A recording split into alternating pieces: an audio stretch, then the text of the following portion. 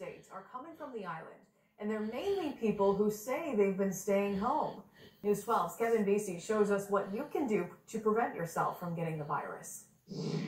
The numbers have left many New Yorkers, including Governor Cuomo, scratching their heads. 84% of new coronavirus hospital patients in a recent survey said they've been working from home or not working at all, which has some wondering how they caught the virus. Dr. Sharon Nachman with Stony Brook Medicine says that just because someone is working from home, it doesn't mean they're in the house all the time. There is that possibility that we're not social distancing adequately enough. Many Long Islanders, even those who spend most of their time inside, still have to leave the house for essentials. Others go out for exercise. All fine according to the doctor, as long as you keep yourself and everyone around you safe.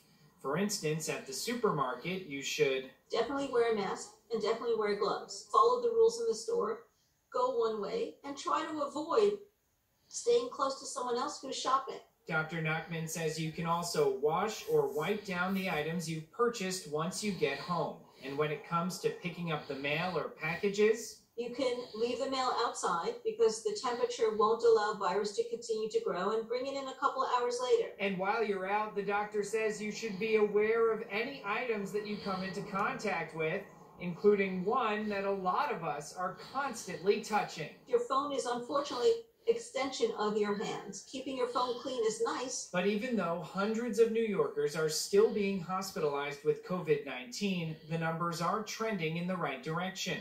And officials say that's because most people are doing their best to stay safe. Even with that flaws in the system, so to speak, our numbers are still coming down. Kevin Vesey, News 12, Long Island. Once you get home, doctors say the most important thing to do is wash your hands right away and then disinfect the doorknob. Well, with dental